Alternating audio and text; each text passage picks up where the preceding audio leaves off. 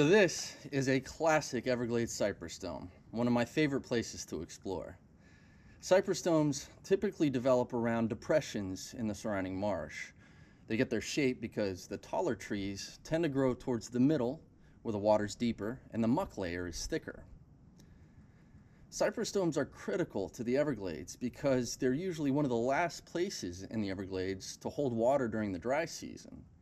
The canopy actually helps to trap the moisture, creating a more humid microclimate. It's also usually a little bit cooler in a cypress dome. And these are some of the reasons why cypress domes are really great places to see epiphytes like orchids and bromeliads. Today we're going to explore the cypress dome, and you're going to look for three things to identify.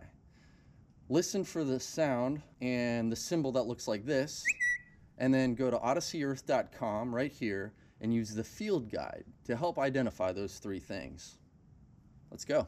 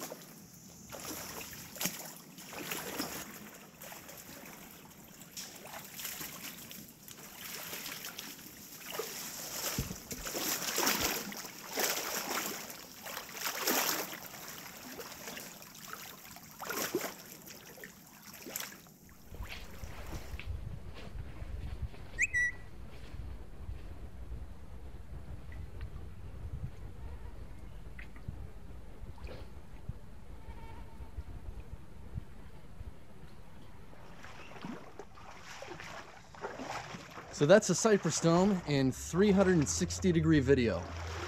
Now it's time to go out and explore one in real life.